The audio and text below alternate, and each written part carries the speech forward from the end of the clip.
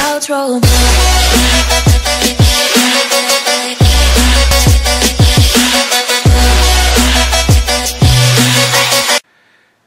Hey everybody, welcome to the Gun Shop. Today we wanted to talk about Faxon firearms, which is spelled F-A-X-O-N. They have a new 10.5 inch pencil barrel out on the market. So we picked one up to test. Faxon is known for some fairly good quality barrels. They're all made in-house out of Ohio. This barrel is made of 4150 steel. It's 5.56 with a 1 1/8 twist. It is nitrated and it is MPI tested. It comes with M4 feed ramps. It comes with a 11-degree target crowning. It takes a 1/2x28 muzzle device. It takes a carbine length gas tube with a .625 diameter gas block. So this isn't your standard .750. It does take the smaller size gas block. But we are pretty interested to see how this shoots. I've got a comparison here. On the left is that Faxon pencil barrel, and on the right is just a standard 10.5 inch ER Shaw barrel. And there's quite a bit of difference in weight. This ER Shaw barrel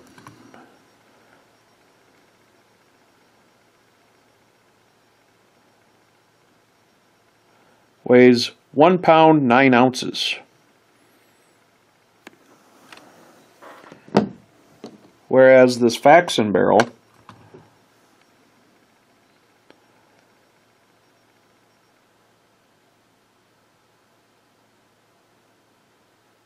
weighs 14.5 ounces.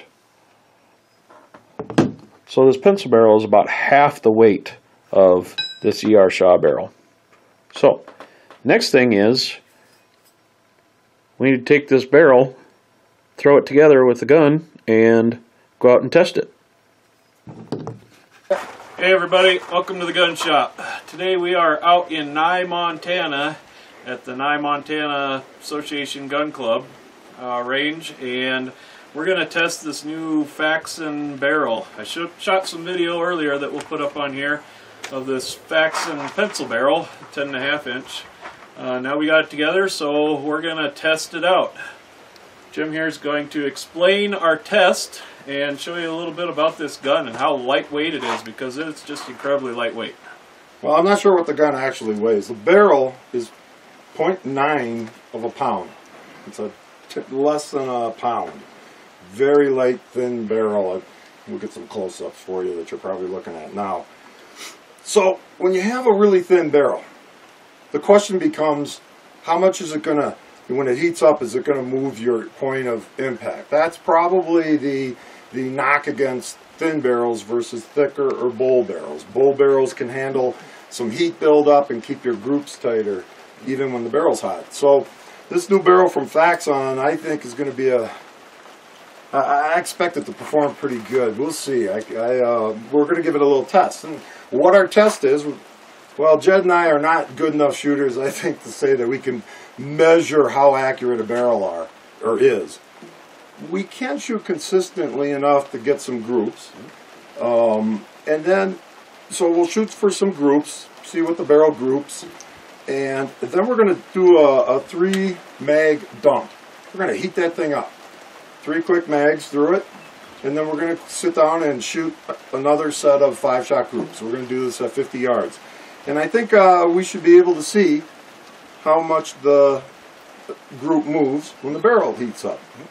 And I think it'll be a real interesting test. It's such a light barrel. I guess conventional wisdom is it's going to move quite a bit. But a short barrel might help to mitigate that on top of things. It's going to be really interesting to see what the results are. So that's our test today. We'll shoot some groups, heat the barrel up, shoot some groups, and see if we have some drift.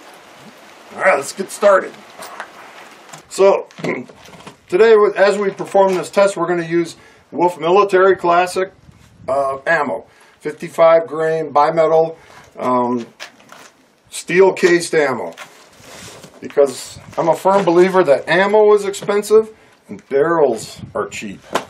So, that's what we're using. Let's begin this test.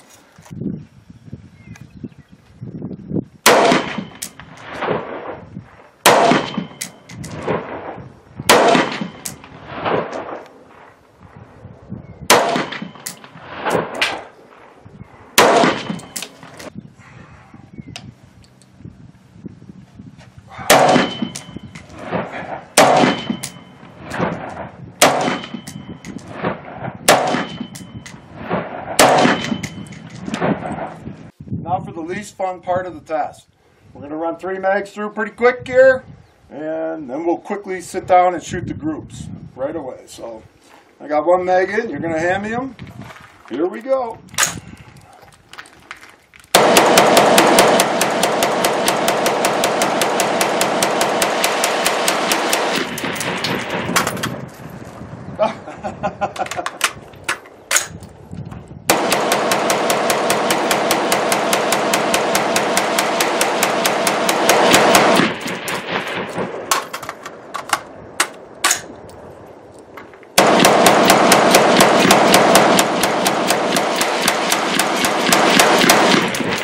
Tired finger! Alright. Got a hot gun? Wow. Bit of gas in the face. I'm just smoked out from that. Alright. Let's go ahead. Close your bolt. Thank you. Thank you. Okay. I'm gonna get my dot a little dark. Later? Okay, 5-shot group, here we go.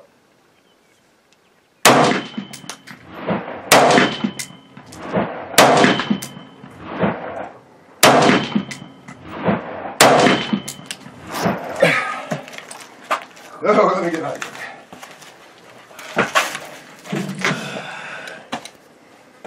here. Not touching that handguard. Yeah, it's warm.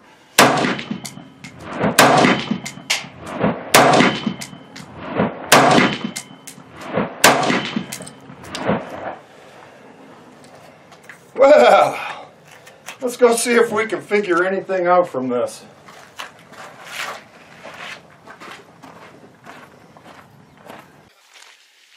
So again, I'm not a great shot, but I can do something maybe a little consistently. So I have a group that's essentially right here with a flyer, and that's my cold barrel. And my hot barrel shifted to the left and down. Jed's group, sitting up here about 10, 11 o'clock, shifted to the left and tying down.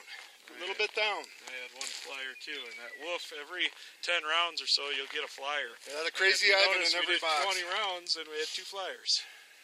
So at 50 yards, you're coming off of your cold group. 2.5 inches. It's a consistent movement here for both of us, so I'm pretty confident that that's what that barrel will do for anybody. That it's going to heat up and that hot impact. So, yeah, I think a heavy 10.5-inch barrel probably would perform better. Oh, you do this test, you find out where Where your it impact goes? shift is, then you can account for that, and that's the whole At point. least a little bit. You have a better chance if you need to put hit somewhere and you know that barrel's hot. If you know which side, we know it moves left. So we can aim right if we know that it's... I mean, that's true. It gives you a fighting chance. Know your gun, know your ammo, know your barrel. All right, that was interesting. Thanks for watching.